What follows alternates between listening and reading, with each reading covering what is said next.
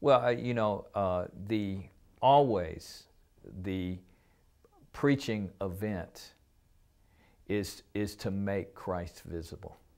It is for the glory of God.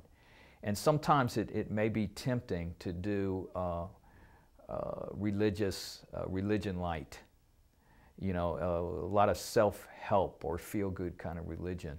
And we need to remember that the Word of God is offensive. The 6th chapter of the Gospel of John, we read that many people, when they heard Jesus, withdrew and followed him no more because they said, this is too hard. And the Word is hard. So we have to be honest, with the Word. We have to be honest about the Lordship of Jesus Christ. And that, as Dietrich Bonhoeffer said, when Christ calls a man or a woman, he bids them to come and die. So we have to be honest with that challenge as we present the Word.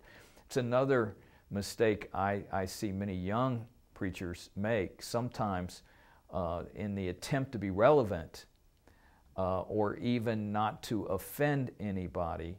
They fall a little bit into the self-help category rather than the radical call of Jesus Christ to lose your life and follow.